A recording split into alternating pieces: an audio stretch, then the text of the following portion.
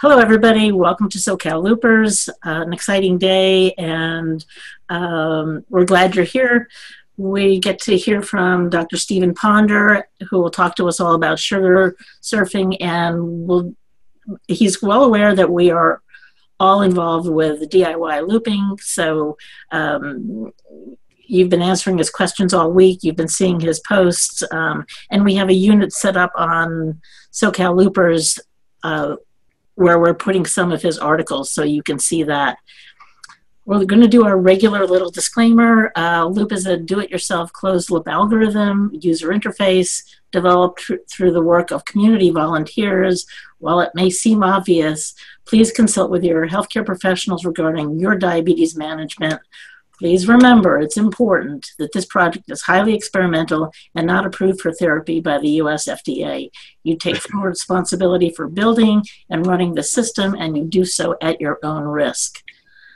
Alrighty, I'm going to give you a little bit of the rules.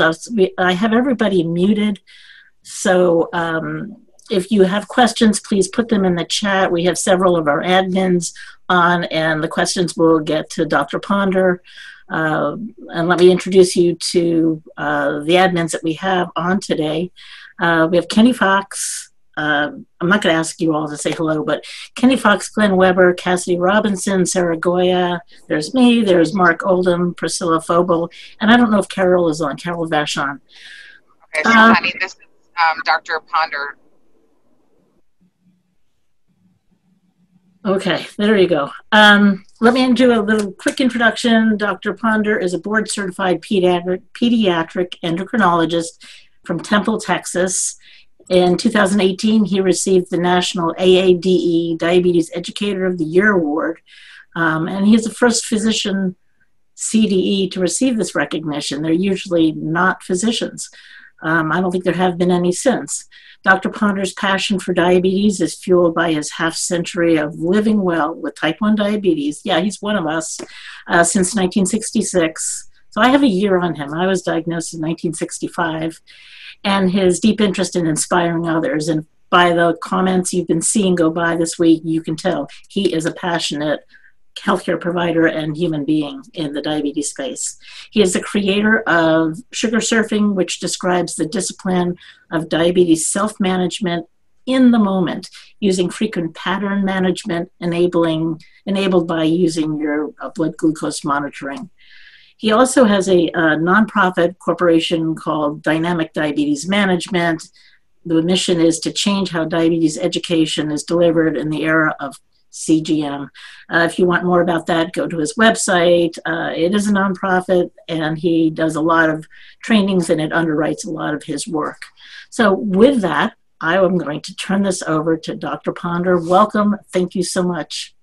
Thank you, Joanne. I really appreciate the opportunity to be here with all the other wonderful people I see on my screen.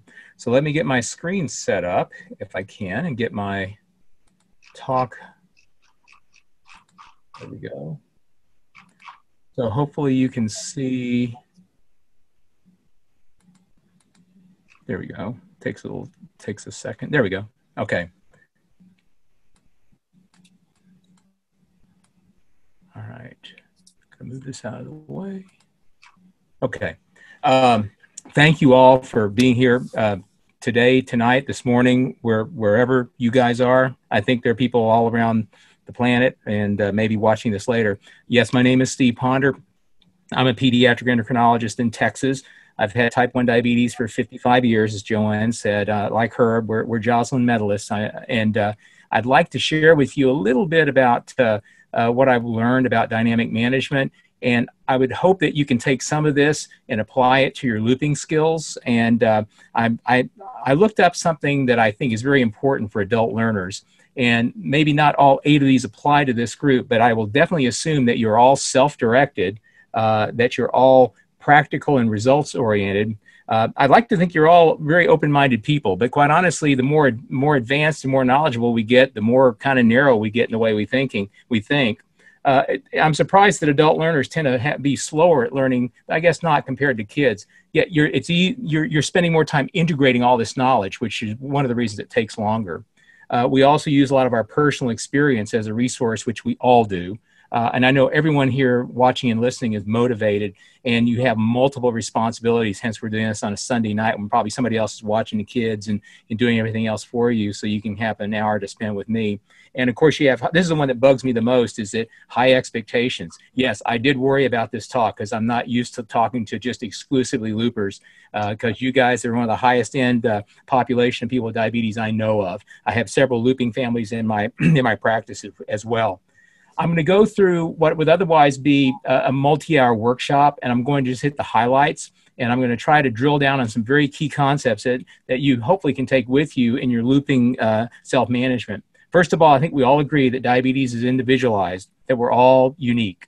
Another fundamental question that goes along with diabetes quite often is, how dependent are we on the patient to take care of it, as opposed to the provider? Well, I think anybody on this call knows that the patient, basically treatment largely depends on us. It's amazing in the medical world how often I hear physicians think they control the patient's diabetes. I think that's the height of hubris in so many ways. But really, we are all in control of our lives and our diabetes. And it's illustrated by this very fact you can find on Google about choices that we make every day. The average person without diabetes makes 35,000 choices each day. That's 12,775,000 choices a year. Now, if you're just talking about food, the average person without diabetes makes about 225 choices each day about them, 82,000 a year. Now think about what diabetes does to this array of choices that we have to make. So choice is what drives our care. It's the engine that drives our care. Sugar surfing, as I simply define it, is called dynamic diabetes self-management, similar to the name of the nonprofit we created, Dynamic Diabetes Management. It's based on frequent pattern management, and you're going to see what that is very shortly. It also, what it does, it blends heuristic and reflective thinking. Now, I don't want to get too fancy with the words here. Heuristic just means shortcuts. Okay, heuristics are mental shortcuts, but I'm talking about visual mental shortcuts. Reflective thinking, you'll hear more about that as we go through.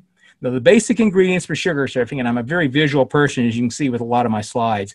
You got to have one of these. I think everybody's got one of these, and some of you guys, I think, have 2 or 3 of them. You guys are pretty smart. You need to have at least one of these. You got to have one of these, and you got to have a mouth. So you at least have one of these each. You also got to have a CGM, hopefully some knowledge that goes along in that brain, and then either a pump or, as you can see here, an insulin pen. These are the basic ingredients for sugar surfing. But you guys are well above basic. You guys are loopers, okay? So I put this in here. I call it the looping circuit, okay? The looping circuit replaces some of this stuff, and it actually diminishes some of the cognitive burden on the brain. Hence, I made the brain shrink a little bit there. Not completely, not go away, obviously. And many of you might argue that it increases it. I wouldn't argue with you if you think you actually have to think more, especially with some of the more nuanced things that I hear and see many of you attempt to do to fine-tune your management. But this is how I frame sugar surfing in the era of looping. Now, let me get straight to the point of what sugar surfing is about. I show this in my presentations, and some of you have seen this, but I ask you, what do you see here? You see a bunch of dots, and I'll tell the audience, what if I connect these dots a little bit? And does that help you determine what I'm showing you? And my point here is that these points can actually define shapes. And this is actually the Big Dipper, the constellation Ursa Major, of which the Big Dipper is part of. So my point here is that points can, again, define shapes. Now, the next part of my premise is shapes can be significant. And as you saw there, which I showed very quickly on the screen, I showed you a stop sign. Now, everybody pretty much recognized that instantaneously. So you also assign significance to that shape, just as you would with this yield sign as well. So if points can define shapes, shapes can be significant to you. Now, if you're a medical professional and you're accustomed to reading electrocardiograms, this figure on the left or even on the right can convey information to you, health information, which can actually be life-saving. But you have to have some nomenclature along with it.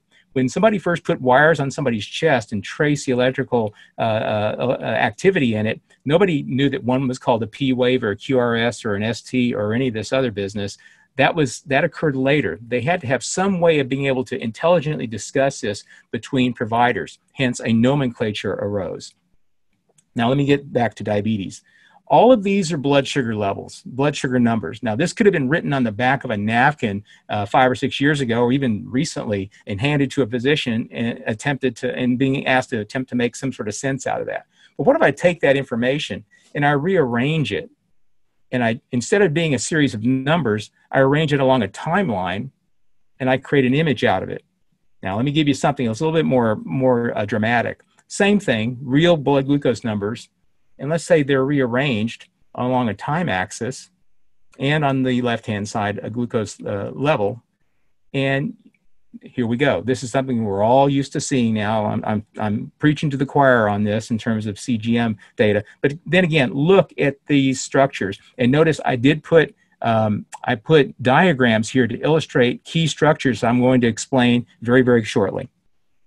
Now, this is just to show you, somebody asked me what sugar surfing is. I'll show them a 24-hour plot off my CGM just to show this is what I have to do. And I happen to be somebody that likes to highlight things like many of you do. I think that's essential, is being able to annotate when we can. I'm not sure everybody does, but it does help, and I'll talk about that more as we go on. And it certainly makes it possible for me to make these images to share with you.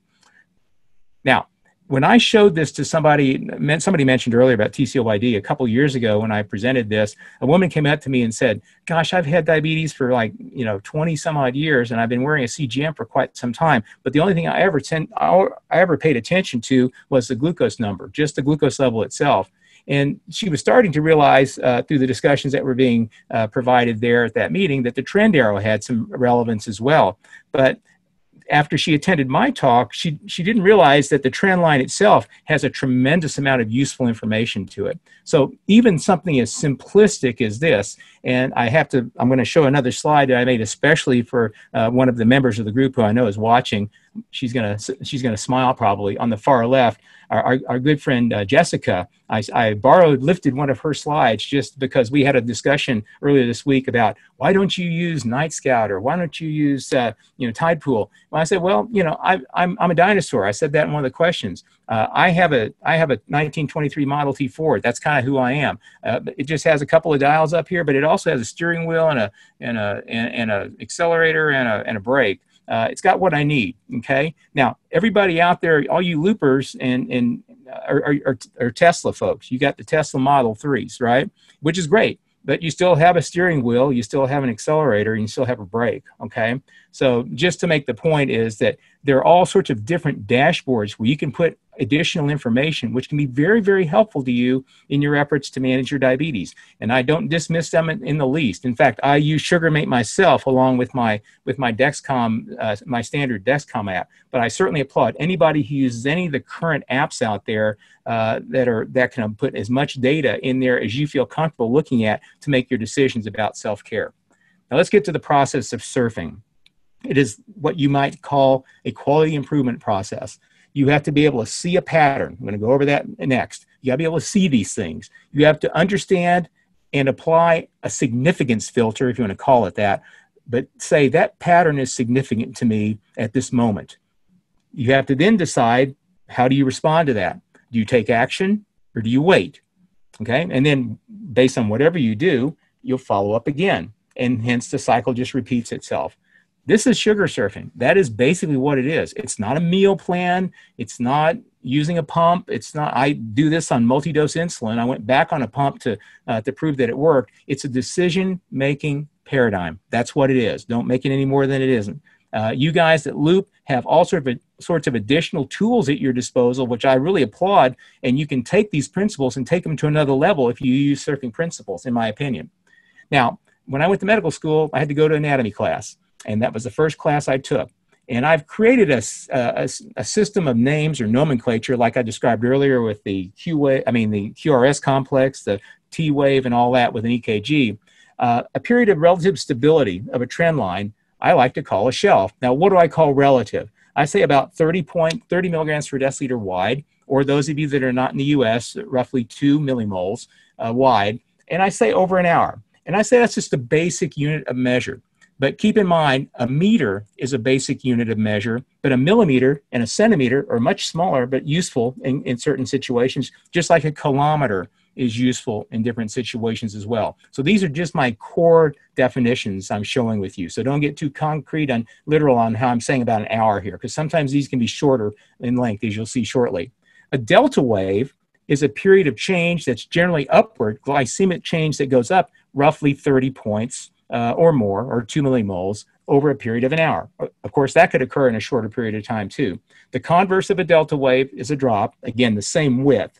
And so we have three basic structures: a shelf, a delta wave, and a drop. Now, you can call them whatever you want. You're not going to get any argument from me. Whatever floats your boat, whatever makes you happy to use.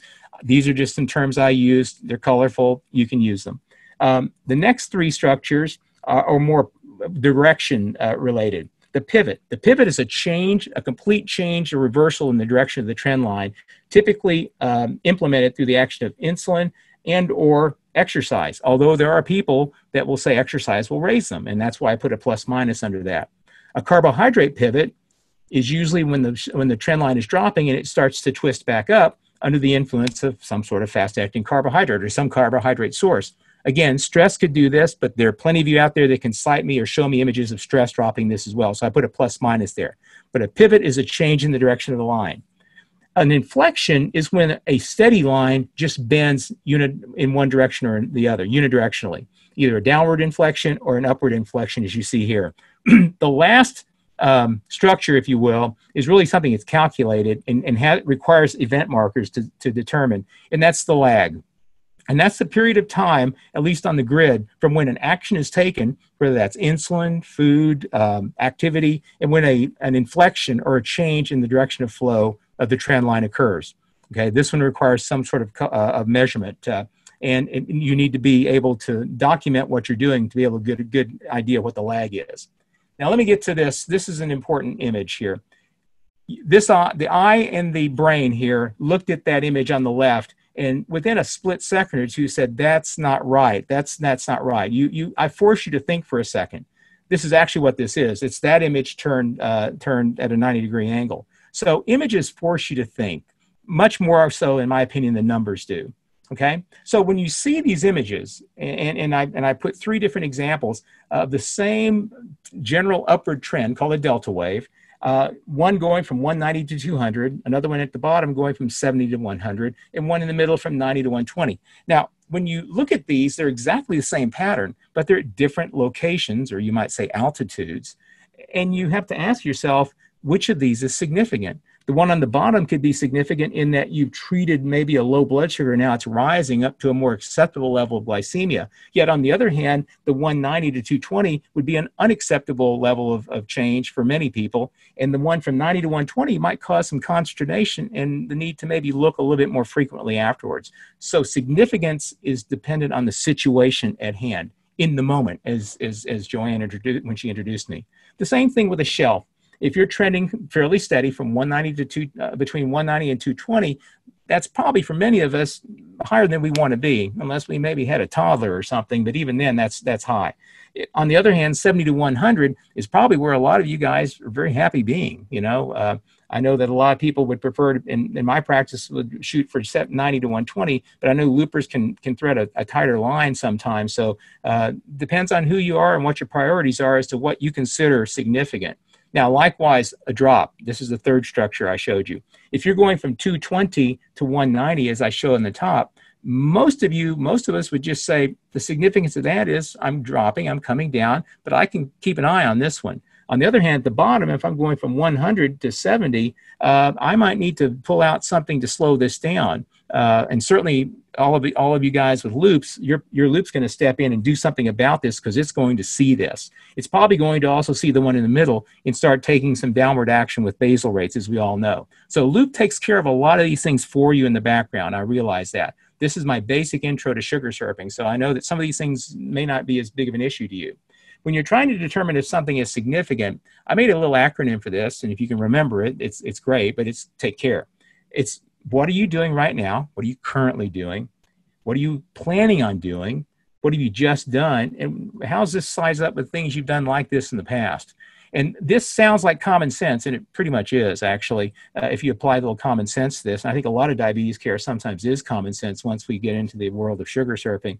but current, anticipated, recent, and experience, and in your experience. But keep in mind that omissions are extremely important, okay? People don't give enough credit to the act of omission. I always give two examples of that. Omit your insulin. Take your insulin and omit your meal. Well, those are do-nothing actions which could have profound impacts on your control. Just keep that in mind. So omissions can carry just as much weight as proactive actions. Now, so the 3Ds, if you will, of sugar surfing are to get comfortable recognizing drifts, deltas, and drops. I've already shown you what these guys look like. Now, and again, this is another mnemonic, visual mnemonic. The first thing to do when you sugar surf is you have to be able to see something. You've got to glance at the trend line. It's only then you can see the patterns, apply any significance to them, and decide on whether to act or not act. Okay, this is about my only technical slide. I pulled this off a paper from last year that showed the frequency of glancing, or actually scanning. I just put glancing because that's my catchword for this. The more often you glance at your trend line, and this is not loopers that we're talking about, just people that are wearing a CGM, the lower your A1C, the fewer the highs you have, the more time in range, a very important measure that we all believe in, I think, fewer lows, fewer severe lows, fewer extreme lows. So there's a tremendous benefit from awareness alone, whether you use loop, whether you use a pump, whether you use MDI. And this is what this illustrates. Now, here we have Curious George. What are some of the triggers that would make us look, okay? Now, just like George, we might just be curious. When we first got our sensors, we probably looked at them a lot. We probably looked at them quite a bit because they were new. It was a new experience. We wanted to look at it, and then we remembered all the stuff we didn't have to do, all the finger poking we didn't have to do to get a piece of information. Then that finally settled down to just something more reasonable in terms of the number of times we checked every day. But after you get past that, you'll develop some triggers for when you do actually look. And that may be when you have that sensation of feeling low, high, or something changing, you know, and there's most of us, I think, that have worn sensors for any length of time have developed that capability. Not everybody, but it does happen for a lot of people who may not have thought they had that capacity. Or it may be the situation. A meal or some event or some stress. There may be some things that trigger my desire to look at my trend line. Now I'm showing you an actual 6-hour trend line off my CGM, and these are little eyeballs symbols here. I just want to show you. But keep in mind where I put the eye right here. Really, that's when I'm looking backwards as from what was there behind me. And as you can see, ignore everything to the right of that first eyeball. What I see is a shelf. I highlighted that for you, a period of stability. The next time the eyeball looks, I'm starting to see a little bit of a change here, but it's not significant enough for me to make any action. It's gone up from 85 to 92. That could just be wobble within the sensor or all sorts of things.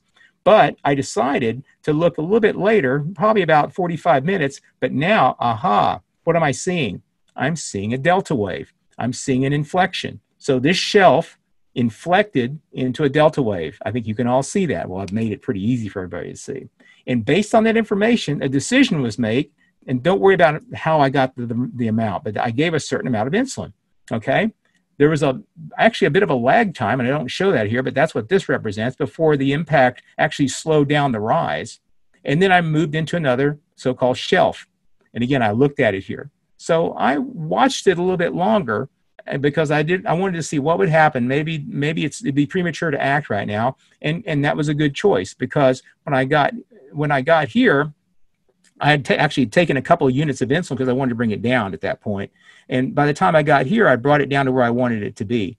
And there's a term for this I'm going to show you in a minute. I'm going to give you the heads up. This is what I call a drop move, or taking the drop move. And it's a tiny one. It's using a microbolus or a small amount of insulin. But on this steady trend line, I decided that it was worthy enough to take a small additional dose of insulin to drop this down, and also factor in a certain amount of carbohydrates if I wanted to take some later. And sometimes that's a meal. I'll show you one in the future when I actually take a dose about an hour ahead of time and catch the meal on the drop. In this case, I was trying to take a pure drop move and have it level out. But I had to take a couple of 5-gram carbohydrate breaks. I had to tap the brakes, if you will, remember the car metaphor, and then to level that out right about here, okay? This was a walk, and I do walk, And I do use the walks to manage my blood sugar as well. Somebody brought that up in one of the questions. I use walking and exercise as a management tool. I think most everybody listening to this, I would like to do that. And at each point of these times when I have the eyeball, I'm looking back to see what had happened. And notice by the time this picture was taken around 7 o'clock, I'd been on a shelf for about an hour and a half, nice and steady. And I had not actually looked anywhere in here because I had not felt any shifting up or down in my blood sugars. So I walked you through my thought process for this particular image and why I did what I did. Now, some of you would not have done any of this, or at this point, perhaps Loop would have picked things up as that delta wave was occurring. In all likelihood, it would have, and that would have probably brought this thing back down. So this is what you would do in the absence of Loop, and I think in this case, Loop would have done a good job for you guys. Now, my checklist, and I love checklists out there, but my glancing checklist, and Loop can help you with a lot of this stuff, I know that. Where you are in glycemic space, what your altitude, how high your blood sugar is, what direction it's moving, and how fast it's changing, Loop's got your back on that one totally. I totally got that. What have you done recently? Well, for those of you that enter your data into your devices, which I know not everybody does, I have patients who don't do that, and they're usually teenagers. But if you're actively doing that, then Loop has your back on that too. Now, what Loop can't really do is know what you're going to do next. It doesn't know the future all that well. You can predict and maybe plan some things ahead. And I know that some of you guys do that, will make adjustments in anticipation of something, but the Loop's not going to be able to do that. You have to step in and do it for the Loop. I got that, okay? The fourth one is, what has experience taught me? You may have done this walk or this run or this taekwondo, if you're Jessica, 5,000 times, right? And so experience has taught you certain things that you can't ignore and you shouldn't ignore. You should factor this into your decision making. And then you finally have to make that decision. Are you going to act or not act? Now, Loop will do some of those actions for you, but if you want to be more aggressive than Loop, then you have to make some decisions and to either disable it or modify it so you can step in and do that. And I did see a post today, and I can't remember who posted it, one of your more advanced leaders in the group, who discussed making some adjustments and even taking an intramuscular regular shot or maybe some other fast-acting form of insulin, Afrezza or something else, and then modifying the Loop protocols, the Loop programming to allow that effect to kick in faster. So that's a much higher end function that I can't address because I'm not a Looper, but I applaud all you guys who have all that technical expertise. And then, what actions you plan on doing next. Loop can't do that for you. You can say, I'm going to exercise for 30 minutes, and then 30 minutes later, you get a call from the office, you got to leave, you have to make some changes. So Loop can do only so much. You may be able to turn it off faster than you could with me when I took a shot to do something. But remember, Loop can do a lot of this stuff, but it can't do all of it for you, okay? Now, there are 4 core sugar surfing moves I want to talk about and want you to get comfortable with. There's the pivot. I showed you that earlier, whether it's an insulin pivot or a carbohydrate pivot. There's the drop move, as you see here, that S curve, or that reverse S curve, and then this S curve, which I tend to call a nudge, because I'm usually not trying to take it up all that much, okay?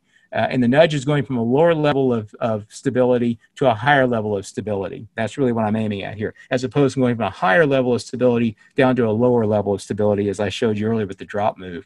Okay? Now, this is a quiz, and I can't ask for a show of hands, so I have to walk you through it. What sugar surfing move do you see here? Okay? Now, I'm not highlighting anything, but I'm going to show you. This trend line here would be called a shelf, right? That's what we call it. That's what I call it. You can call it whatever you want to, straight line, whatever. Okay. Well, 155, I didn't want to be there. Okay. So I decided to take a discrete amount of insulin to bring that down. Okay. And as you can see, it took about 2 hours or so for that to occur. There was a lag time between here and here when I actually started to see a significant fall. And then this inflected and leveled off into another shelf here. So I have a drop, I have a shelf, a drop, and a shelf. An inflection and an inflection. Those are the basic structures. And now, those of you guys, again, I know you guys, the Loopers, you guys would have had a basal rate that would have brought this down more gradually. Got that. Okay, so, but if you're not a Looper, this is how we do it. We give a discrete amount of insulin to bring that down. This is called taking the drop. Okay? So, real quick review. What are these things that I have shown in orange? What do I call those? I call them drops, okay? And you can see these are of different sizes and shapes. What do I call these red triangles that are upward moving? I call those delta waves. What do I call these periods of relative stability? They're not perfect straight lines, but they're generally stable over a period of time. And those are different periods of time. Shelves, okay? Drops, deltas, and shelves. Now, the arrows are pointing to changes in direction, which I call inflections, not full reversals, inflections, okay? And then I see I count three, pivots or complete changes of direction. Okay, I didn't show the lags in this one, but those are your core structures you can see visually with the naked eye if you train your eye to look for them. Okay, so my points to ponder, yes, that's a pun. Each glance might change your interpretation. Think about you're driving your car and you see an alignment of vehicles in front of you. How quickly can that change? Well, anybody that drives knows that can change in a heartbeat. So the same principle applies when you're looking at a trend line. Things can change. So the more times you glance, the more opportunities you have to make an assessment. Is that pattern stable? Is it worthy of my attention and doing something about it? Or is it changing so much I need to be more conservative and wait and hold back? Basic shapes can and will morph into new ones. Okay, and as I showed you on that earlier slide, as I was going through sequentially, that some of those shapes would have changed over time compared to what you thought they were at the very beginning. Okay. Train your eye. This is the key. Train your eye to see the basic shapes I've talked about and appreciate those lag times. I look for lag times whenever I'm taking an action with insulin or food. And if I don't see them happen in a reasonable period of time, that forms part of my decision making about whether I should take a secondary or tertiary action on that trend. Event markers can help you, as we've already talked about. You all have different dashboards you can use. I encourage you to use them. Not everybody does. In fact, the vast majority of people I know that use sensors are not loopers, and I have to encourage them to do that. I think I'm speaking to the choir here on event marker use. You guys are doing that, so you're going to get much more information out of your devices that way.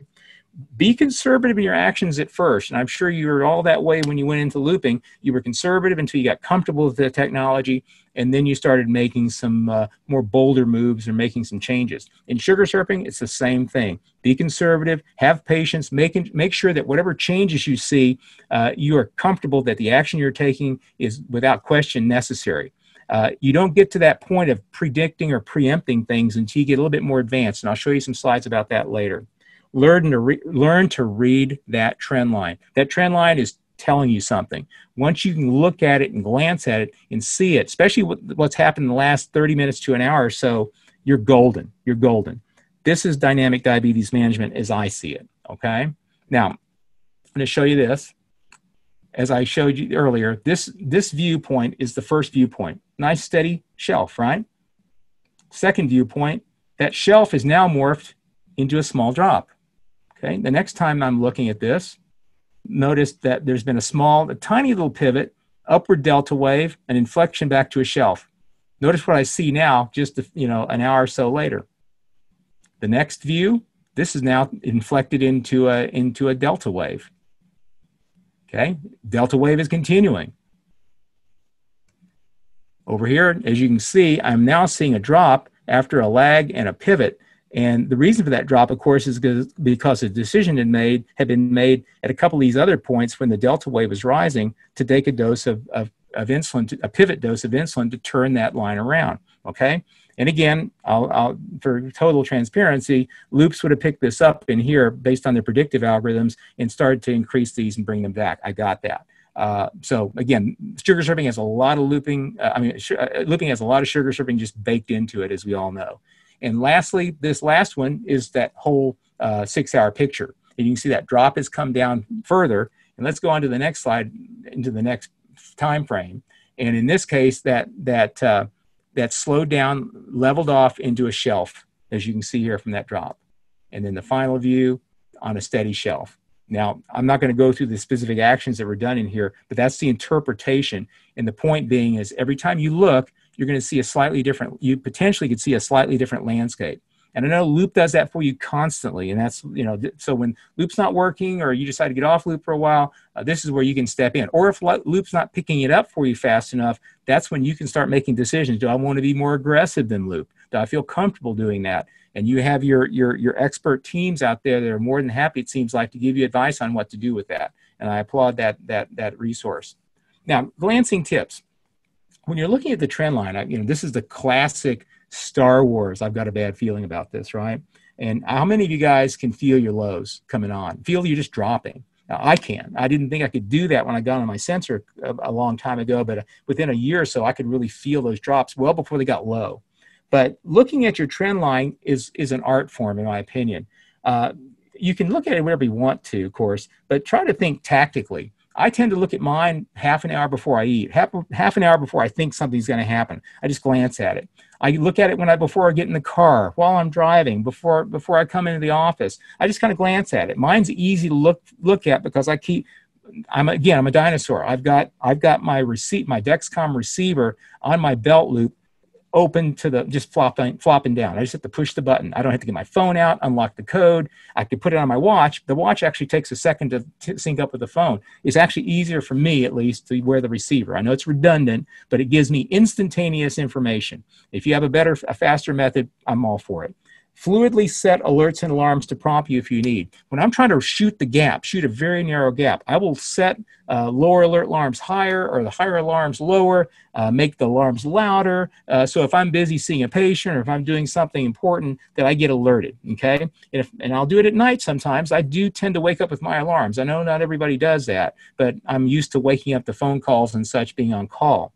The one in the third check is use the force, Luke, and that's the sixth sense. I like to think that a lot of you probably, if I asked or took a poll, can feel a drop, not a low, but a drop. And likewise, you can probably feel a rise too. There's just that sensation, that bodily sensation we tend to have. We also know what relative stability feels like too when something's going steady.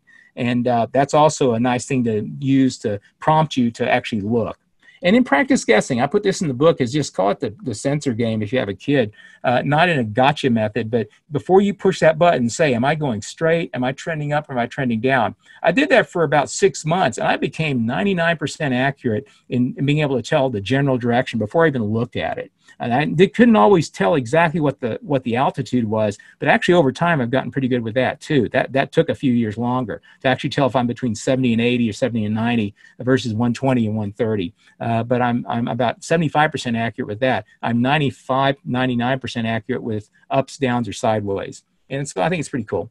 Okay, this is just a cluster of 24-hour plots just to show people that every day is different. I'm very good at annotating my insulin doses in purple. The hatches are my long acting. I take Tresiba, and then the circles are various carbs and meals and so on. Carb tabs or whatever. And you can see every day is different. Some days you have some pretty interesting changes. Some days you have very straightforward stuff. This probably looks like it was on a loop, I guess, perhaps, although there's insulin associated with that. Notice I just took two doses of insulin that day plus a long acting. On other days, I can take 9 or 10.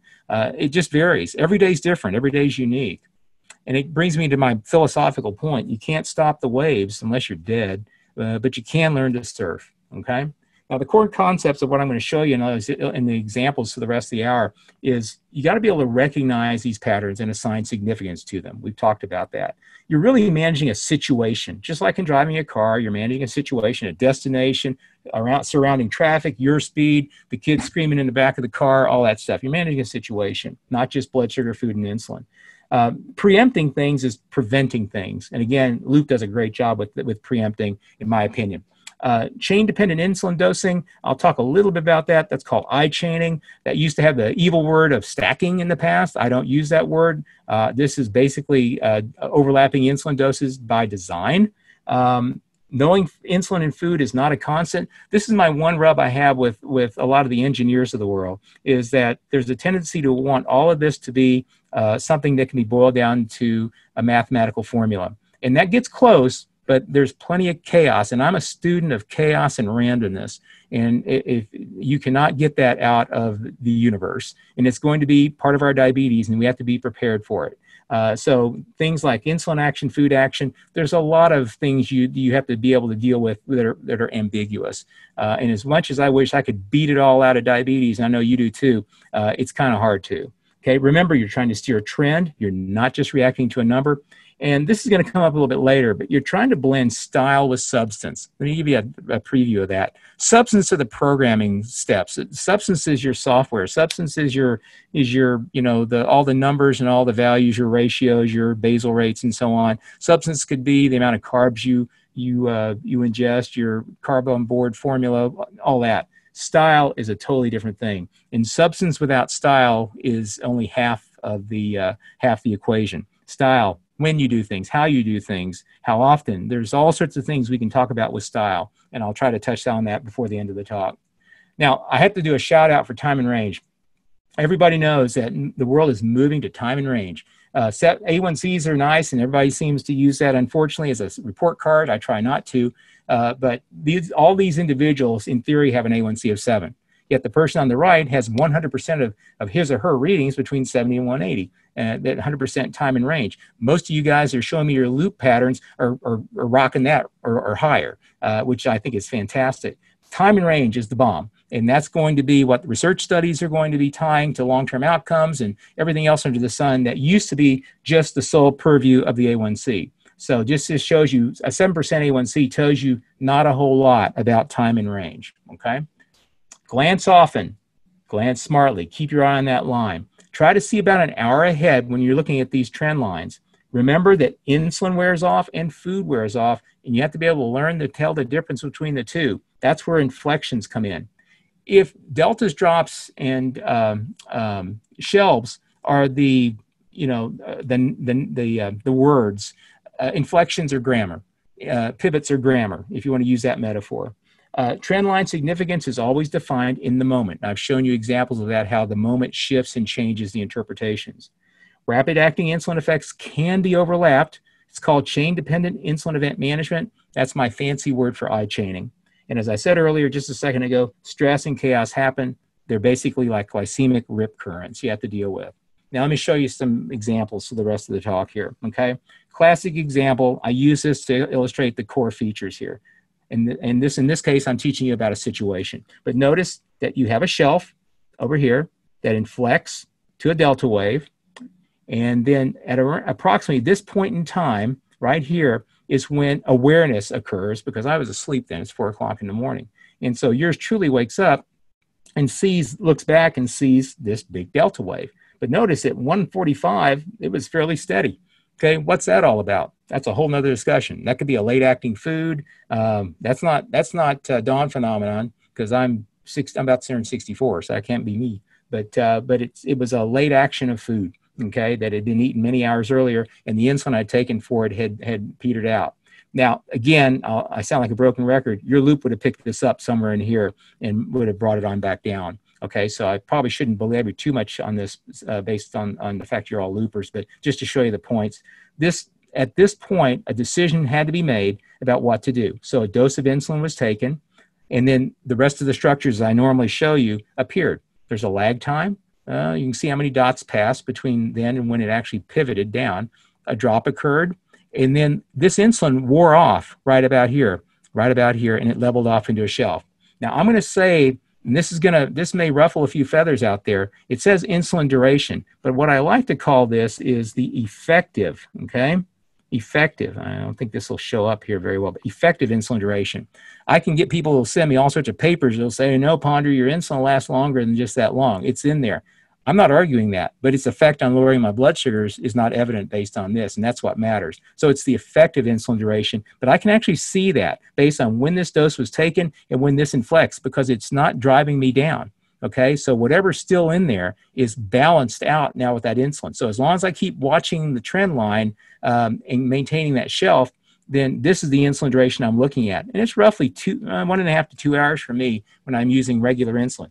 Not FAAPs, not Lumjev, not IM anything, not Afrezza, okay? I use straight up Humalog, okay? So again, I'm driving the Model T, guys. Remember that, okay? Now, I know pizza is an evil word for many people out there, okay? Especially those of you that are in the low carbohydrate community. I'm not here to offend anybody, okay? This is just, I do try some things. I'm not a big pizza maven, but I do like to eat hamburgers and pizza from time to time. I like to live a normal life as much as I can, but I don't go overboard, okay? So I kind of live that life of moderation, which I think is important, okay? So in this case, a pizza is eaten around about 3 o'clock in the afternoon, as you can see. I estimated, based on what I read, that it was about 66 grams, which is about 2 slices for that size pizza and the crust size.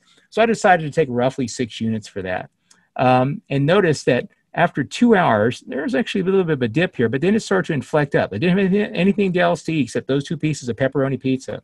And about 2 hours later, that delta wave starts to kick in. And that's my cue. When that 2 hours is up and that insulin level seems to be fading relative to the duration of action of that pizza, I pick that up early. Now, this is a preemptive move, okay? Now, I'm not sure, and maybe some of our experts out there could tell me if Loop would pick up a 113. It might. It might say it's going to be up here in this amount of time, and I'm going to do something. But what's happening here in my case is I have decided that I'm going to take a step-down dose because it's a pizza, and I've had lots of pizzas in the past. And notice I created a pivot, classic pivot, okay, a little bit of a lag time, drop, and then which inflected back into a shelf. Now, that took about 1 hour and 45 minutes before that inflection occurred, which to me represented the termination of the effect of that 4 units, just as if this 2 hours reflected the termination of that 6 units. Now, I'm not going to run off and say 2 hours is how long my insulin lasts. I'm formulating a range of responses, okay? I don't believe in precision in the way this world works because there's so much randomness and chaos built into the system. But I can see with my eyes I'm on a period of stability. So again, that's surfing a pizza. I did not have to take a third dose. So those are my 3 situations. The first situation was going into the food. The second one was managing through the food. And the last one was after the food effect was over. Those 3 situations. And the one that required the most effort was situation 2, as you can see. Now, when I went to Portland, Oregon, Shelby Ivy took me out to dinner after the workshop, and they did a challenge. They took me out to this place I'd never been to before, and they fed me this food. You can't really tell what it is: pork ribs, fries, and coleslaw. I don't eat this stuff usually, but they put it out there. There were 2 diabetes educator dietitians who counted the carbs on the plate, and they told me what it was. So before I even knew what was coming out, I knew they were going to hammer me with some carbs, okay, and something pretty interesting. So I took a dose of insulin up front. Pre-dosed 5 units. And once I had the whole load of food on my plate, I took 4 more. And I started personally with a 1-to-10 ratio. That's just kind of what I usually start out with. It's easier. I got 10 fingers, and I'm not real smart, but I can do that. And so, so you can see what happened is it went down, it pivoted up, and it quickly started to have a delta wave. At which point I figured, well, whatever's in there, the fries are usually my kryptonite. I took a step down dose. I took 3 units less than 9. That leveled it off, as you can see, into a shelf, inflected into a shelf. And then I felt it starting to go up. So again, I preempted this for another 5 units. Just say I took another dose. And again, it went up. And then I took another. This was just like not ending. This is a never-ending rise, right? And I took a larger dose. This is where I went Rambo here on this one. And then I took the dose, and of course that pivoted, and then it dropped, and it came down, and it inflected without any carbohydrate stoppage or break or anything around 2 o'clock in the morning to about 1:16. Now, the funny thing about this, the funniest part of the story is I told Shelby when she put this on the plate, I said, you know what? I looked at the meal, and I was like giving her an estimate on her busted up car. And I said, I think this is going to take about 8 hours of my effort to do this, for me to do it. Now, I know that you guys on the loops would pick a lot of this stuff up, but it took about 8 hours, which I thought was kind of interesting prediction. So again, my first situation is I was on a nice steady shelf, relatively speaking, and then I had to deal with this. This was the work. This was the work to do that. Now, if I ate this food all the time and this is one of my favorite meals, I'll guarantee you it wouldn't look like that the next time because this experience would be folded into the next attempts. Just saying. That's what sugar stripping is about. It's not repeating the first time. It's using the first experience to make a better second experience. And I've shown those in previous posts in the past. Okay? So again, let's get back to situational management. Point of view, POV1. That's the first thing I see right here. This is at 2 o'clock in the morning. Notice I see a very, very slight, tender delta wave coming up. And I decide to take a microbolus. This is a microbolus experiment. Notice it levels off and forms a shelf. And I go back to sleep, okay? But I'm hovering right above 140. And then I wake up a little bit later around 5 o'clock. I get up early. I get up around 5 o'clock. So I did wake up. This is when I woke up. And then I looked back and I saw this starting to trend up. So I had another little shelf. I figured this 2 units was completely gone by now. And so I took another 5 units. This is for my breakfast that's over here, okay? But I wanted to drop that. So I took a drop move, right? Remember I told you taking the drop off this shelf. This had inflected into a shelf actually.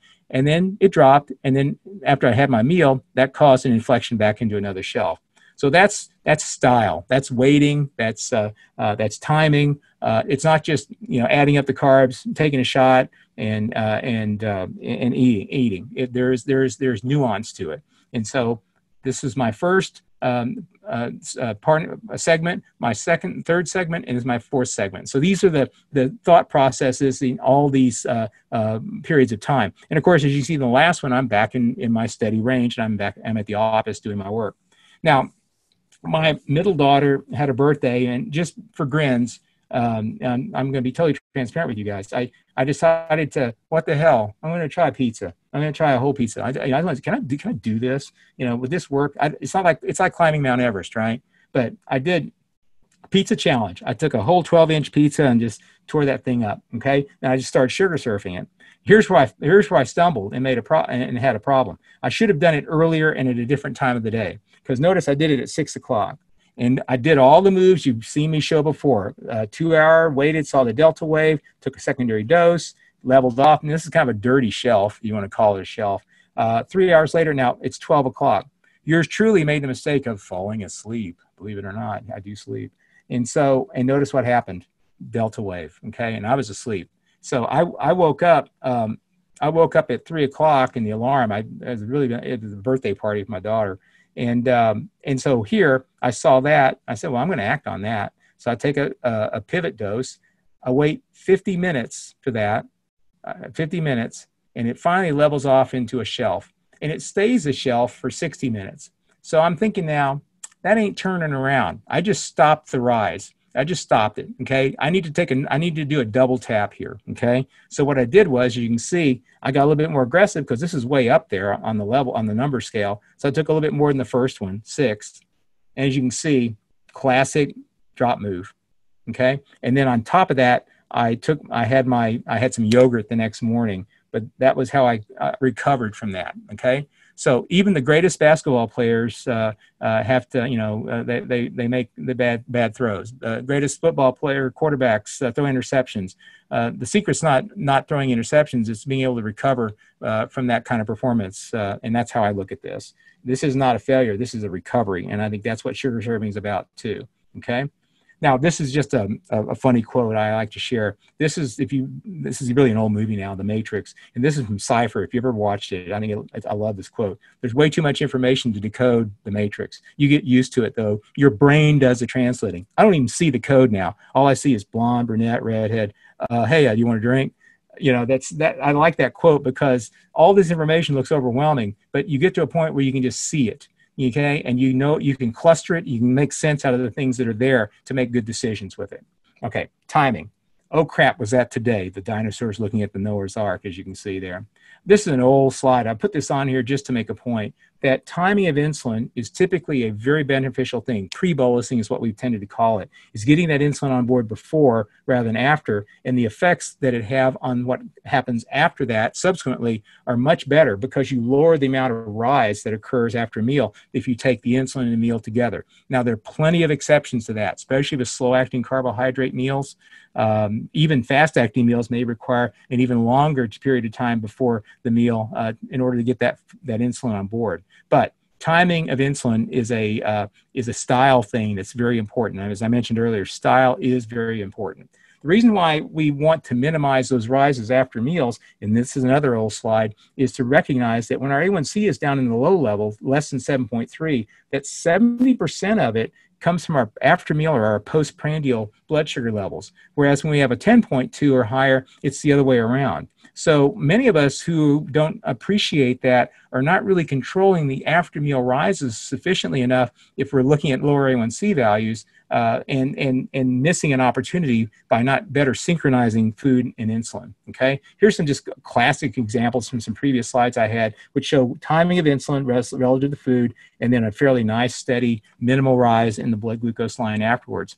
This is one where, again, this is chaos. I remember I told you I love chaos because it's everywhere. It's all around us. Okay, chaos. I got a phone call here on the phone next to me, and normally I would have eaten my meal within about 20 minutes after I took that dose. And notice I got 40 minutes, and then the blood sugar started dropping. It was getting a head of steam behind it. I had my small meal, and it went down, and it just went down to 95, but then it inflected back up. And then when it leveled off here at about 120 minutes, my assumption was that insulin effect had pretty much worn off relative to the food that was in my system. But I made a graphic out of this to say, well, what if I'd taken it about 25 minutes earlier? I might have had a different result. Okay, so timing is so important for a lot of things we eat. And this particular meal was something I ate a lot of, and so I knew it it had a more consistent effect than many things I eat. It became one of my top 10 foods, and without going into great detail, the things you eat a lot, you kind of get to know, how they work, how quickly they kick in, and you can practice them to some extent. Now, you can't get totally precise, but you can use that top 10 list when you're trying to make decisions, and gives you a bit of a heads up on whatever you're up against, okay? And this is to show you that insulin onset times vary. Again, I think you've all learned that by now, that 35 minutes, 45 minutes, I showed you one that was an hour before anything substantial happened. So I'm looking for the inflections or the delta waves to tell me if my insulin that I took was going to have any significant impact. And I generally am waiting at least 30 minutes in most cases if I'm looking for this. And if I'm not sure, I'll wait an hour, as I showed you before, or even longer. And when you're first doing this, feel free to wait as long as possible before you decide whether that dose worked or that bolus dose worked or not. Now, eye chaining is based on estimating your own effective, and I remember I made a big deal about that word, effective duration of insulin action. And what you're trying to do is to preempt or prevent a rise that lasts longer than your last or previous rapid-acting insulin dose, by virtue of the fact that insulin has a certain duration of action. It's a range, I got that. But the meals and the foods we eat can often have much broader ranges of action. And knowing how to match these up is a secret of sugar surfing, especially if you're doing it with multi-dose insulin. Again, back to the loop. Loopers have the ability to start picking that up, and they will try to buffer that with basal adjustments and or partial corrections, depending on what technology you're using. So I think that's great. And those are all basically they're forms of eye chaining, if you will, that have been embedded into the software. And you guys, I know, can modify this all you want, and you do a very good job with it. Assuming your food intake is complete and you're not nibbling or at the golden corral, then your follow-up dosages are usually tapered down. You saw my example. I didn't do it in every case. Sometimes I had a reason for not doing it, but usually I will taper the doses down compared to the first one, just so you know, okay? Eye chains are like an insulin relay race. That's my metaphor. And so knowing that lag time, as you probably saw, mine's about an hour and 45 minutes to about 2.5 hours. I start looking for something going up about 2 hours or so. If I start seeing something go up and I knew the food I ate was more likely to cause that, I'm more prone to make a decision to take a preemptive preemptive move. And again, I'm not sure if Loop would pick this stuff up at the levels that I'm acting at now, because I'm doing it right at the inflection when you're still well in the normal range. That's the one thing that I probably do that Loop can't do quite yet, okay? So I learned to inflection hunt. That's kind of what I'm looking when I glance at a line. And I'm also mindful of the basal insulin running in the background. Now, if you had 15 basal rates running at different rates, you might have more tailwind. I use the metaphor tailwind pushing you forward, or less tailwind pushing you forward. But in my case, because I take a single dose of long-acting insulin, a bit less of that effect for me. But for many of you, your pumps are constantly adjusting based on the prevailing glucose levels and trending. Also consider the type and amount of meal that you're eating too. And that's important to know. When I go to have a Thanksgiving meal or a New Year's meal, I've got a lot of food in me. I'm going to have to be much more aggressive. And again, eye chaining is not a beginner move for a sugar surfer. You guys may be able to do a lot of it more with looping, but none of you are beginners to be loopers, in my opinion. You're all pretty advanced people. this is how I diagram this stuff out. If I'm doing this with multi-dose insulin, notice that I show on the top a big mountain of carbohydrate effect, and bolus insulin is underneath it. Now, if I just took one dose of bolus insulin, it starts to taper off here. That's when I see that inflection point. That's how I perceptualize that, because now that insulin's fading and that food is still present and it's pushing me up. So hence I take a second bolus, and then that pivots it back down and brings it back down. And these two, hopefully these two boluses of insulin together are enough to cover the width of that carbohydrate rise that you see up above. Now, it could be something even longer effect, and it would take even a third dose of insulin too. So it just depends on the situation. Okay. Now, if you're on a pump, of course, that has the ability to adjust basals, or if you just do a standard dual-way bolus, then you can do all of this up front if you want to. Once you understand what food it is, give a certain percentage up front and give the rest as a tail. Or if your loop does it automatically while in the background, great. So that's another strategy to deal with this. In the book, this is actually in the book. It's an old slide, but I just use it as an example. I was running a pump at this time just to make an example here. Breakfast challenge. I did the same meal 3 days in a row just to show you how to take something on new. In this case, I had Honey Nut Cheerios. As I tell people in the talks, I sacrificed my body with Honey Nut Cheerios. I did it 3 days in a row and survived it, okay?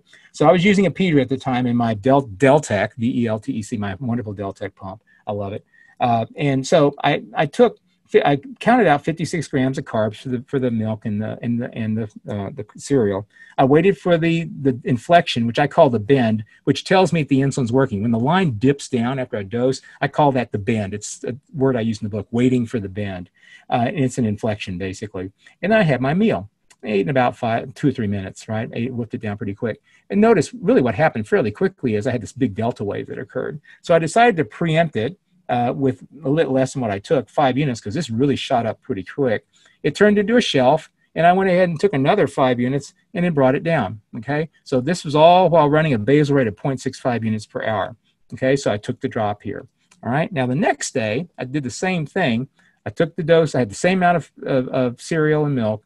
I combined the 7 and the 5 that I took and made it 12, okay? Seems like a lot, but that's what I did. And notice that I stayed in range. But then I had this late rise, this late delta wave here, and I went ahead and took that 5 units I'd taken the day before, and I took another drop, okay? I preempted again, okay? Now, the third day, because I'm on a pump, I took that 12 up front. Then over the next 3 hours, I took that 5 units. I took about 2 hours later, an hour and a half later, and I took it then as an extended. So I took, a 12 up front, 3 extended. And notice I managed to keep it all in range, okay? That's just an example of how you use each attempt to make a better attempt the next time. Now, I'm not saying you'll get it the third time's the charm, guys. That's the meaning, of course, but you may get it on the first try. You may get it on the second. You may have to take 5 or 6 tries. But if you love Honey Nut Cheerios, go for it, but it's whatever you like to do, whatever is one of your favorites. So eye chaining is all about trying to catch that wave, okay? And again, as I said before, I don't know, and this is maybe, I think I'm on solid ground by saying this, if Loop would pick that up. I just don't know.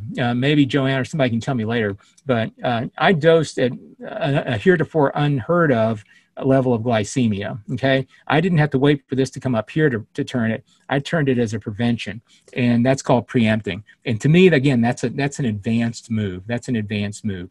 And if Loop can do that, that's wonderful. That's great. You may have to wait for a little bit more of a trend for the algorithm to pick it up or not, but that's one of the things that I do. And I know that some of the one of the guys that posted before this afternoon made some comments about doing that to get some rapid acting of insulin effect on sooner.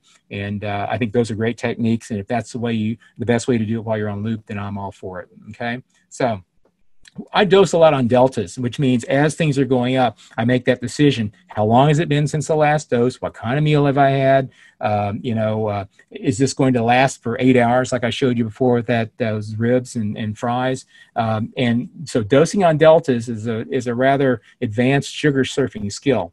Your loops will do that just based on continuing to increase the basal delivery and/or if they give corrective dosages. So this is kind of embedded in your loop technology, I believe. Oatmeal, okay, just another example of food. And I put these blue mountains here just to represent the glycemic effect, and I'm sorry, the insulin effect, and the red mountain is the glycemic effect. I conceptualized that the oatmeal lasted about as long as that red mountain, but my Humalog, that's what I'm using here, I'm not using regular, my Humalog had these effects. And as you can see, I overlaid them on the trend line. And as that delta wave was occurring right here, it's when this first dose was fading and this oatmeal is still working. I needed a secondary dose, and that's where I gave this. And I gave a smaller dose than the first one, as you can see, but that's how I worked that with that particular bowl of oatmeal. Now, just to show you, I do eat oatmeal a lot. So this is literally today's. This is from this morning, okay? I took a picture of this. This was oatmeal today. I have figured out a sequence through experimentation, because sugar servers like to experiment a little bit, right? And figure out when the right time to eat versus when I take the dose. And that's what I use the sensor for, is to make my next attempts better. And so I'm pretty good at leveling out things like this and other meals, because I practiced with them. And these are meals that I like to eat. Now, it's not like I eat everything in the world, so I focus on the things I eat quite a bit. I've gotten pretty good with certain types of pizza, but even that, Pizza Hut is different than Domino's. It's different than, Little Caesars. It just depends. And so you have to know your product as well. So in this case, I had 2 slices of pepperoni, and I had notice I had nothing, just a small little delta wave. Every now and then you nail it, right? And every now and then you don't. And every now and then it goes up. That's the chaos and the uncertainty part of diabetes we have to come to grips with. And not because we failed, just because that's part of what happens. When I was in Atlanta, I went manicotti surfing. They took me out to another Italian place and asked me to eat this stuff. And so it's like I have to eat for my dinner. That's perform for my dinner. But I did this, and it's very interesting. This was an experiment. I'd never eaten this stuff before. I eat manicotti at home, but not there. This restaurant. But I estimated. They told me 75 grams. I asked about it. I tried 5 units because I thought it was slow. It's pasta. But notice it just dipped down, and then I think right around here is when the effective duration of insulin stopped. And then I kept an eye on this after I saw this going out. I took 3 units, and I just kept an eye on it. Okay, this is when I did my preemptive move, and again, that's at 91. Okay, I don't know if Loop would have picked that up. Okay, but I did 3 units here. Notice it came up on a small delta, continued on, and finally inflected. You can call that the lag, I guess, for that 3 units, and pretty much bobbled around on a shelf here. And I took my 14 units of Degludec, and nothing else was necessary the rest of the night. Pretty straight for the rest of the night. Thought that was interesting, but that was managing the moment. I can't say if I had manicotti at Olive Garden that would be the same thing as manicotti at this place. You got to remember that. So foods are all different based on how they're prepared and where you get them at. Okay, so I think I've kind of beat to death the preempting thing here. Just remember, preempting is often done when I have a slow carbohydrate meal, when I have an effective insulin duration of action I can estimate, and I dose on the delta wave, okay? And I always, always, always have my foot on the brake if I need it. Fast-acting carbs in case I drop too much, okay? Always ready to do that. And you can't just expect it to be nothing but net when you do this, okay? One of the places I do like to go, and anybody knows me, it's a joke almost. Every Wednesday, there's a fast food, there's an In-N-Out burger. You guys, it's the home In-N-Out in Southern California, I know that. But double animal style, okay? No fries, just double animal style and a small iced tea. And I'm pretty good now through practice and knocking this out with 1 dose and timing it just right. So just to show you. And as I said earlier about style, somebody asked me about, we talk about exercise? I do in the larger talks, but this is my exercise example. Yeah, I usually take a 5 mile, I walk 5 miles today. I walk 5 miles usually at 6 o'clock in the morning before it gets too hot out here. And notice I use exercise to manipulate blood sugar. In this case, it dropped a bit, but I also had to take some carbs along the way on this particular day. There are other days I can walk completely 5 miles, same pace, it takes the same amount of time and have no effect. Require no carbohydrate corrections. So every time I do it can be slightly different. I have actually been on the high side, and I've taken less than half the correction to bring that down with a walk. Now I'm not running, I'm walking. A run would be different, and it would affect how much I would take if I was trying to bring down a blood sugar through the action of a run compared to a walk. So walking is another one of those style things where you can use something like a walk or some sort of physical exercise along with your standard formulas for insulin and carbohydrates to manipulate, and I use that word in a positive way, manipulate the trend line, okay? Microdosing is the bomb, and I think this is the one thing that loopers need to be, if they're not already doing it, that you're probably using the most, and that is even when you're within your parameter fields, when you're between your upper and lower limits, you might want to be able to steer things fairly tightly. And this is just an example of that. And you have to be able to subtly see these things. That's what I said earlier about, the matrix reference. You got to be able to see this and see that delta wave and see that this went up 30 points, easily 30 points. It doesn't look that way, but it is. And you have to decide, is that significant? Maybe it is, maybe it isn't. But in this case, after this occurred and this shelf was here, I decided I'd like to bring that down. So I took 3 units, excuse me, and then over the next hour or so, brought it back down, back to a steady shelf. And this insulin effect tapered off right around here compared to here. And that was my relative effective dose of insulin action, okay? Microdosing. I think that's extremely important for our for the looping crowd.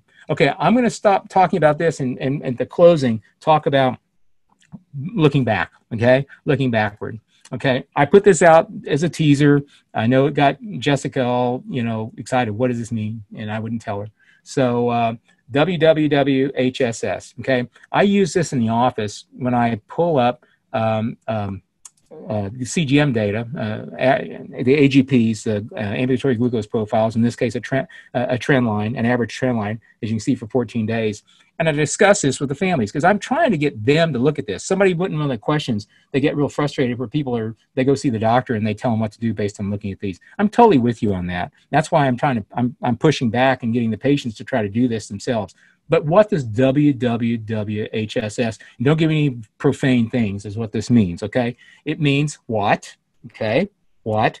When I look at this, I'll tell people, I can tell you what is there. I can describe the whats, okay? And there's lots of whats there. The second W is when. That's easy. That's a no-brainer. I can tell you when things are happening. I can tell you what's occurring, okay? Now, that's where my influence as a provider, as a diabetes educator, kind of ends, right? What I can do, I cannot tell you the W and the H. I can't tell you the why. I can't tell you the how. I have one of my loopers, I get to follow her Night Scout on my phone, and I see all sorts of stuff going every which direction. She's a 16-year-old weightlifter, and I know full well a lot of the whys are she doesn't bolus, and she gets a bolus. She's late to bolus. Now, no, that doesn't happen to any of you guys. I realize that. But that's what I see. And but the whys and the hows are the ownership of you guys, the people whose data this is. So I try to emphasize why this is important for you to learn how to do. And one thing I like to show too is this is 14 days. Now look at this one. This is 90 days. Same person, 90 days. Now I'm going to back up to 14. Notice that the actual overall pattern of the trend line is not that different. So what does that tell you? I'm going to read some insights here. I tell you, this person is kind of a creature of habit, right? Creature of habit. And this is consistent over 90 days, the same pattern. This one's a little bit more granular, but 90 days. So it reminds me a little bit of, how many of you guys have a dog that tracks in the same spot in the backyard? My dogs all did that, and they still do, okay? And so creature of habit, just like the puppy here, that has they can go anywhere else in the place, but burning up a trail between the gate and one gate and the other gate, okay? So here's an example, another WWWHSS, okay? What, when. Now, there's the what circled in red, okay? And you can see the when, okay? How am I supposed to know the why and the how? Okay, well, I have to ask a few questions, and hopefully people will be honest. What I found out was guess what this is due to? Big candy eater, okay? Uncovered candy, okay? It's pretty consistent, too. So I think it's video game time and hitting the bag of Jolly Ranchers or something. I don't know. But that's what that was. So me going in and jacking around with his basal rate or asking him to do something different with his loop or whatever. I'm not sure. It wasn't a looper. But the point being is, I could easily go off on a tangent and try to change the substance of things. Okay? And that brings me to the last two, substance and style. But it was really not the substance. It was the style. He wasn't covering that. He was doing something that was outside of just what his meal plan was or what his insulin dose was. So this is one of the final slides I want to show you. this is the Compare app. Now, I don't want to get too commercial on you, but this is a Dexcom thing, so I will say that. But I don't know if any of your apps do this, and I'll tell you why I think it's cool. You can pull up the Compare app on the Clarity report, and you can see 2 side-by-side windows of whatever time frame you want to put. I just show 2 7 days. It could be 14, it could be 3 days, it could be whatever. And I tell them, I said, whatever we decide we're going to change today, whatever you're going to change today, what's going to happen is in 1 week, if we change substance or style, in 1 week, that's going to shift over to the left, and we'll have a new fresh week or 2 weeks or what have you on the right, and we can visually compare those two images. Okay, I had a guy about 3 weeks ago tell me as I was having this discussion, he said, "Time out, Dr. Ponder, time out. I'll tell you why I have this big spike in the middle of the day. It's all fairly steady, and then there's a spike in the day, and then it's steady in the afternoon and the evening." I said, I said, well, what's up? He said, well, I'm bolusing 45 minutes after I eat. Okay, I don't need to go in there and change anything. And, why don't we try to make an adjustment in when you bolus so we can prevent or at least mitigate that rise. And if it still rises, then maybe we need to change something in the substance. So really, we should look at the style first before we jump and just change substance. And that's one of the biggest failings of a lot of endos and a lot of diabetes people is all they see are these black and white numbers, and they don't always know what's behind them. And it's sometimes hard to get that out of people too. And not all of my youngsters are always totally honest. I try to be non-judgmental and everything. And I'm glad most of mine do tell me what they're doing. And then we try to find some way to work out a solution there. The other thing I like to point out too is that, and this is, I don't have a graphic for this, but this data, all that data that I show you there on these grids, if you put that in number format, like I did at the very beginning of the talk and show how the numbers turn into points or dots, that would be overwhelming for the average person to conceptualize. However, if I turn it into a graphic, our visual cortexes are designed to look and interpret this information instantaneously. And then when you line them up as a comparison, even more so. So let me give you my example of this. This was sent to me about a week and a half ago. And again, this is a 3-day window. But this is just, notice the difference in that. You don't have to know what the numbers are to see there's a significant change there, right? And you can drill down and look at specific areas, do the watt and the wins and all that. But this is just a good example. The family was beside themselves when they sent this to me because they had never heard of the compare feature, even though they had a Clarity thing. They never looked at that app. And they said, we'll be using this all the time. This is the bomb, right? So I throw this out there now. If Night Scout does this or Tide Pool, that's great. And maybe they will, maybe they do. I don't know. But Sugarmate doesn't do it. But this is a nice little feature that you can use if you have a Dex and you get the Clarity, the professional, the report thing. So again, WWWHS, what, when, why, how, substance and style. Those are all very important things you're trying to make some decisions. Okay, we're on the final approach here. Our major takeaways: surf, see the patterns, understand their significance, respond appropriately, follow up carefully. You're managing a situation, my friends, not just a number, not just a carb count. You're managing a situation, and that goes beyond the numbers. Okay, start with your prescribed management at first. Do what you've been asked to do. Okay, before you start considering deviating from it.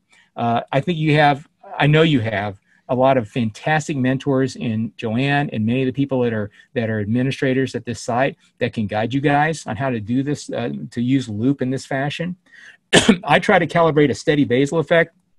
I was trying before the pandemic hit to get in touch with Kenny. I mean, we were trying to talk about trying to simplify basal rates. I'm a big proponent of a single basal rate theory, and I know that a lot of you guys do that and or try to get simple with the basal rate. I like to think fewer basals are better, and I'm not going to get into that discussion. But calibrate a steady basal effect. The job of basal insulin is to basically keep you steady.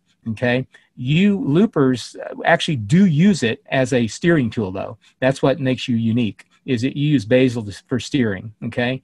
It's just that the steering takes a little bit longer to kick in, and you might want to consider doing some micro boluses somewhere along the way in some fashion or another to facilitate those changes should they tend to get ahead of you. The delta waves might kick in too much. learn the effect of insulin, food, exercise, and stress. I mean, study your own results as they happen, make mental notes. I mean, it's just your diabetes you have to worry about, not 15 other people or your kids, if it happens to be your kid that's the looper. And remember, if you know anybody, this is my plug for the nonprofit, we give out free ebooks to newly diagnosed people with type 1 diabetes under 90 days, free ebooks. And that's been standing offer for several years now. These are our core shapes. I put a blog out a while back on that. These are just your basic shapes to get comfortable with. The principles, a CGM, just like a pump, is no better or worse than its user. Flux and drift happen. Flux is either delta waves or drops. Drift is basically shelves. We have to learn how to steer these things and to do them prudently, or let loop do it for us, and then we step in when we think loop needs some backup. We're managing situations, not just the blood sugar anymore. Keep that eye on the trend line. Take a look at it. Doesn't mean you're going to do anything about it, but just be aware of it. Take a glance at it from time to time. Being patient sometimes is a huge virtue with sugar surfing. Just waiting for something to declare itself before you decide if you take action. Don't over-respond. Don't be afraid to experiment a little when you can. I put a post out on experimentation recently. That's why I put it out there. You can read a little bit more about that. Learn how to microdose. That's where I think loopers can really get a lot of benefit from this talk. Don't let good enough be an enemy. And I say that as a person, and I'm sure Joanne would tell you the same thing, of living with this for 55 years, 56 years in her case. Good enough works, good enough works, you got to pace yourself. I've been doing this as a marathon, and those of you that have had it long, like we have, I like to think you understand that too. Try to preempt when you get smart enough and comfortable enough and get ahead of those waves. And remember, most importantly, sugar surfing is a skill. It's not a recipe. Anybody that came into this talk thinking I was going to give them some formula or some software package for this, I'm sorry. That's not what I do.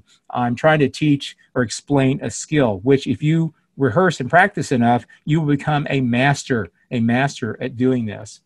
I want to thank Joanne and all the SoCal Loopers, all of you, however many of you stuck with us through this hour and a half. Sugarsurfing.com. I have over 100 or so posts out there every day, just kind of some throwback month. You'll be seeing more of those coming out. I'm on Twitter and Facebook. Any emails you can send to admin@sugarsurfing.com. I don't want to forget my wonderful co-author, Kevin McMahon, who's a father of a lovely young lady with type 1 diabetes who's now in nursing school, who's had diabetes since she was age 3. And we've collaborated on this and many other projects over the years. And if anybody still wants a print book, they can just go to sugarsurfing.com and order it there, and we will ship it anywhere in the United States. We do have a shipment going to Australia right now, and books are being sold down there. We're just waiting for the U.S. Postal Service to get them down there. So they've been a little bit slow, as you probably know. So with all of that, and with no more ado, I'd like to thank all of you for your time, and I'm going to turn this back over to Joanne. We have a few questions, real short questions. First of all, that was extraordinary. Thank you so much for your organization. The way you presented, it was absolutely clear and very much appreciated.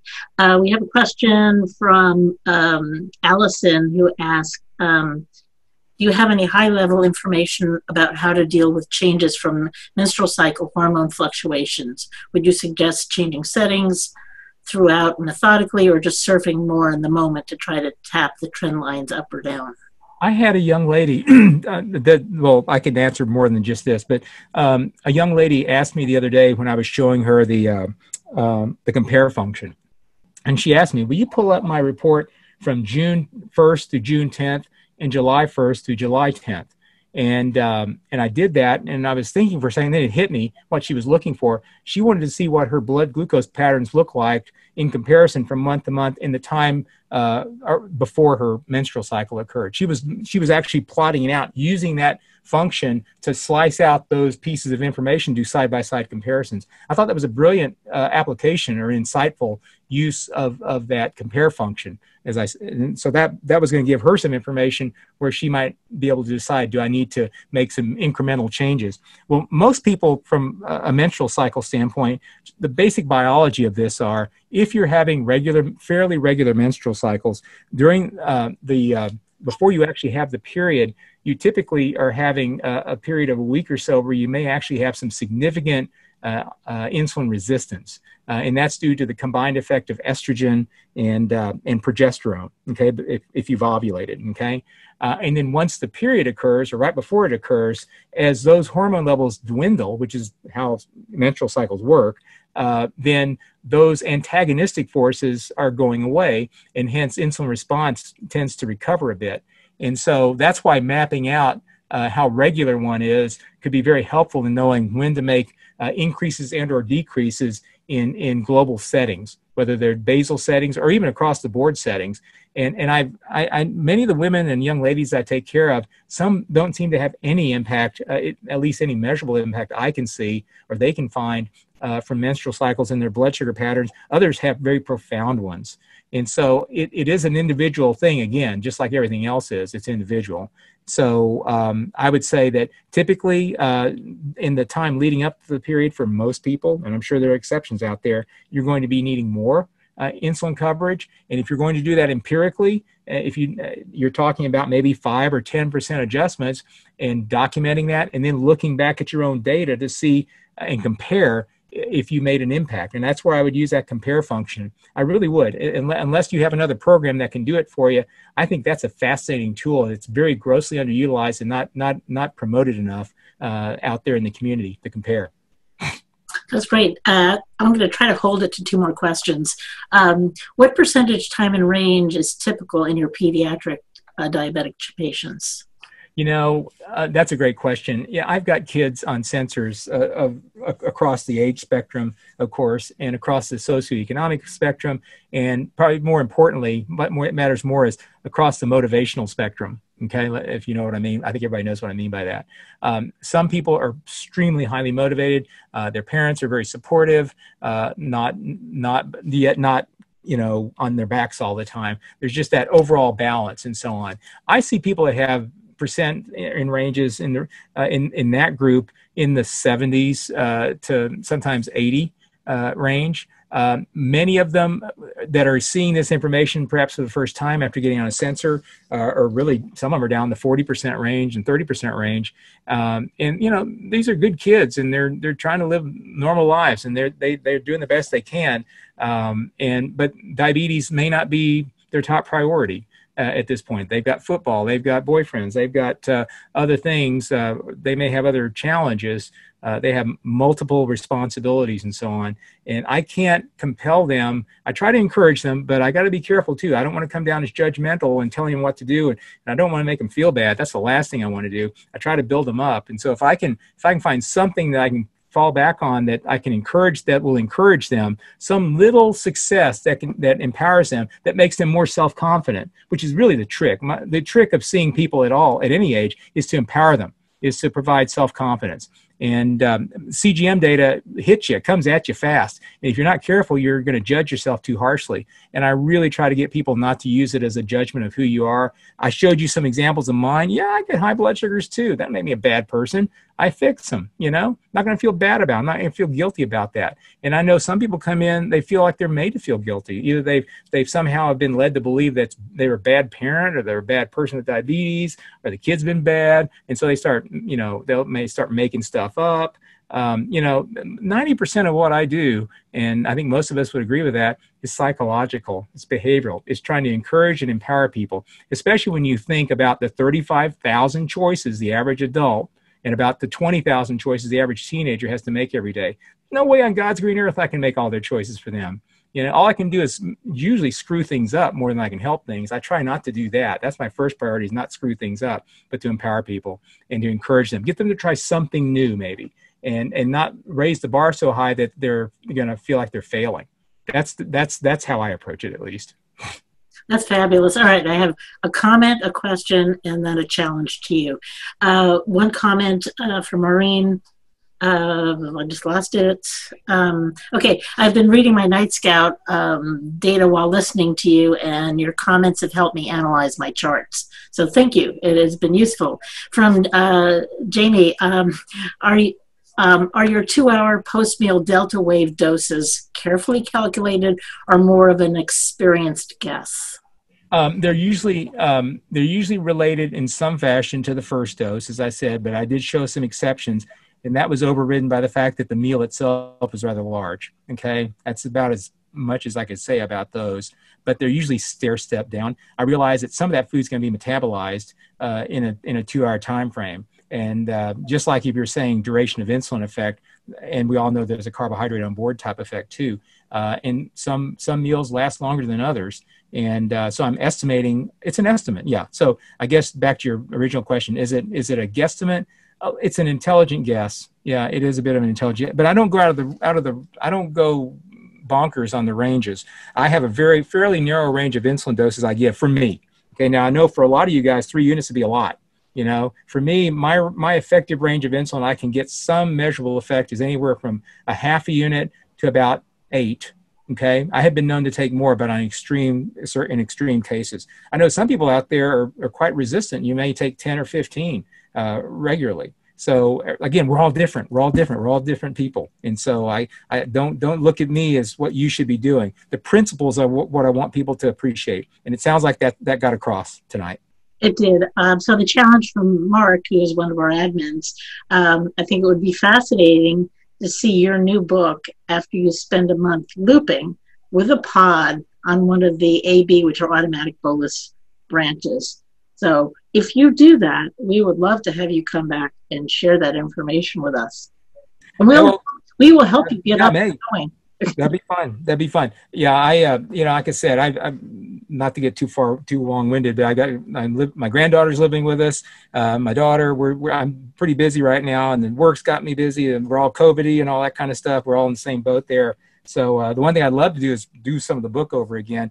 I've been putting out a lot more posts and recycling some things, but yeah, I've thought about that. I really have. And so I can't rule it out, won't rule it out. I was on a pump for 35 years.